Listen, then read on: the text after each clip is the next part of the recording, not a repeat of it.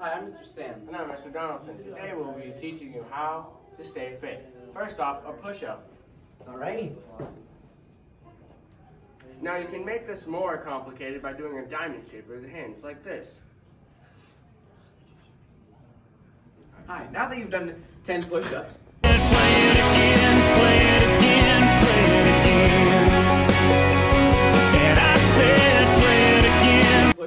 we're going to teach you something more difficult. Sit up. So push-up. So you want to start like this. You know, put your hands behind your head, and you just want to bring your hands up to your knees.